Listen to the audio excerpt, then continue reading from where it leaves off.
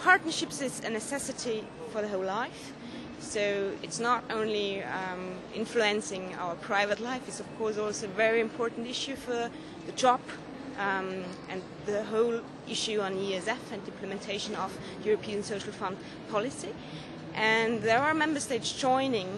a community on practice on partnerships because they believe in the necessity of partnerships for the implementation of the operational program to enhance the policy outcomes of the operational program in respect to partnerships. And we talk about partnerships, we refer to partnerships as a governance principle, but also as a policy instrument to enhance cooperative implementation from projects on the ground.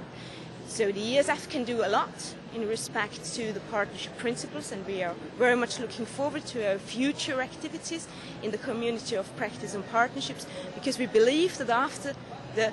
round of the COP on partnerships, we will come out with good results on how the member states can improve their operational programs in implementing partnerships in the future.